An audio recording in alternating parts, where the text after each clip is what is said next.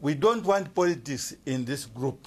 What we want is, this is an NGO. Mr. Musonda, when he stood as a candidate, in the first instance, he was supposed to have resigned as the president of Food and General Suppliers Association of Zambia. After losing, he wants to come and study interfering with our work. We are saying no to that and urging our members to be patient. They should not hear from them anymore. For AGM, which we are later preparing, they should wait for the AGM which we are preparing.